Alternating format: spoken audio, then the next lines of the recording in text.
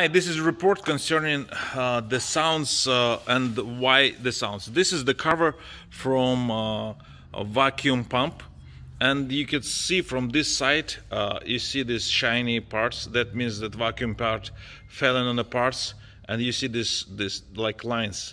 This is not good. Also, the pulleys. Listen for the sound of the pulley. Should be like no sound, but now pulleys and tensioner.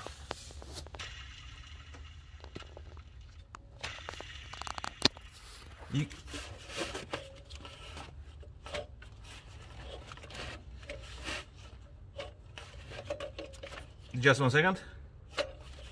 You can hear the sound. Once again. And the sound should be like this.